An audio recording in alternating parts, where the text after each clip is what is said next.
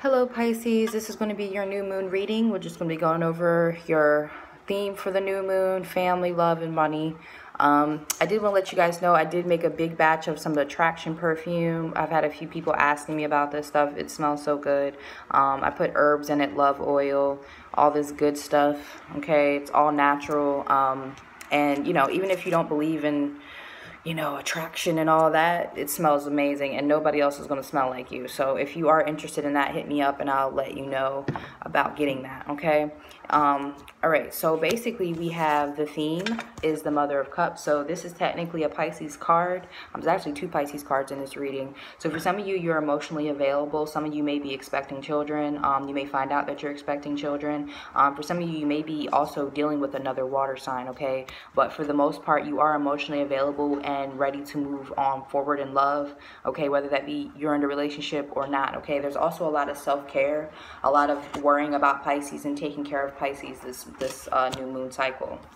Family looks good with the Ten of Cups for most part. You guys should be getting along with family. You should be emotionally fulfilled where family is concerned. You guys were going through some things with family, but they seem to be a little bit more stable now, okay?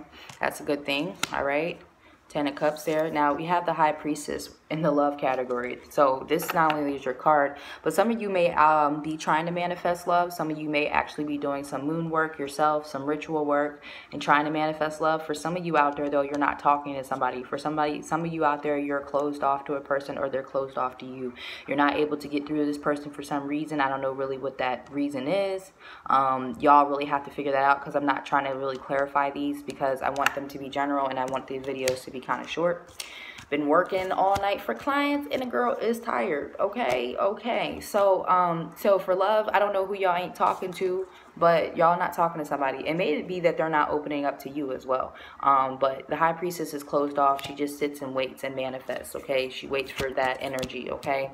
So and some of you may be dealing with somebody who's into the arts as well, okay? If you're watching this for Pisces, you may be into the arts, okay?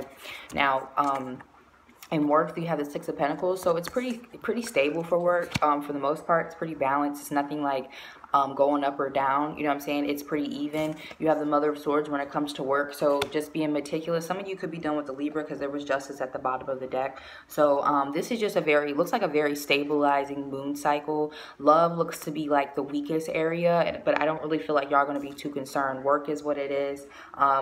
For some of you, you're willing to also move away from this person you're not speaking to and move into another relationship, okay? You got the Ten of Cups here, so family is good, okay? So for the most part, Pisces, this is going to be a pretty good cycle for you.